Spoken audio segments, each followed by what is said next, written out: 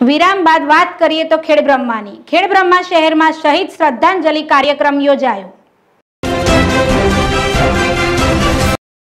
સાબરકાંઠા જિલ્લાના ખેડબ્રહ્મા તાલુકા તેમજ શહેરના કોંગ્રેસ દ્વારા આજ રોજ ચીન બોર્ડર પર શહીદ થયેલા દેશના જવાનોને ખેડબ્રહ્મા તાલુકા કોંગ્રેસ સમિતિ દ્વારા શ્રદ્ધાંજલિ કાર્યક્રમ યોજવામાં આવ્યો. તે નિમિત્તે ખેડબ્રહ્મા વિજયનગર ધારાસભ્ય અશ્વિનભાઈ કોટવાલ તેમજ ખેડબ્રહ્મા તાલુકાના કોંગ્રેસના પ્રમુખ નરેશભાઈ પટેલ, વોર્ડ નંબર 3ના કોંગ્રેસથી જીતેલા ઉમેદવાર જિગ્નેશભાઈ જોશી તેમજ કોંગ્રેસના હોદ્દા પરના તમામ કાર્યકર્તાઓ તેમજ કોંગ્રેસના મોટાભાગના શહેર તેમજ ગ્રામ્ય વિસ્તારમાં કાર્યકરો હાજર રહી શહીદોને સતસત નમન કરી શ્રદ્ધાંજલિ પાઠવી હતી.